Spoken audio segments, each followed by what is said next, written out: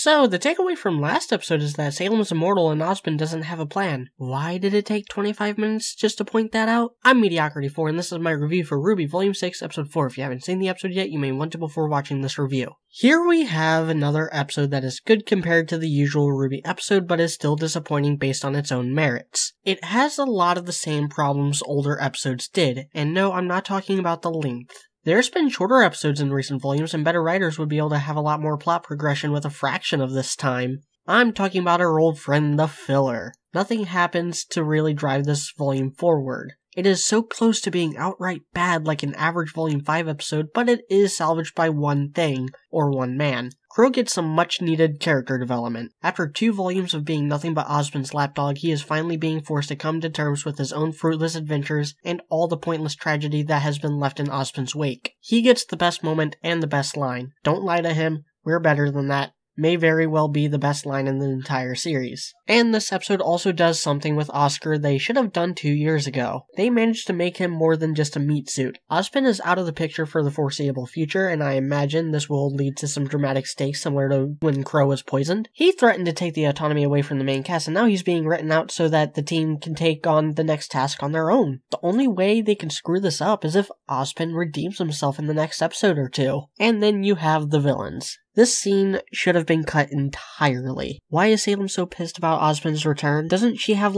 literally all the time in the world to complete her plans? Didn't the last Osmond get vaporized by Cinder, thus hinting at the fact that he's not that strong anymore? Since when was Cinder protecting Emerald? Who decided to edit this scene? It looks atrocious. How does Salem know Cinder is alive but didn't know Osmond was back? This scene is half the episode and definitely the worst scene in the volume thus far. In the end, after 3 episodes of self-contained story beats all building off each other and hopefully leading to a satisfying climax, this episode felt like padding. It's a setup episode, which is something the series has an overabundance of.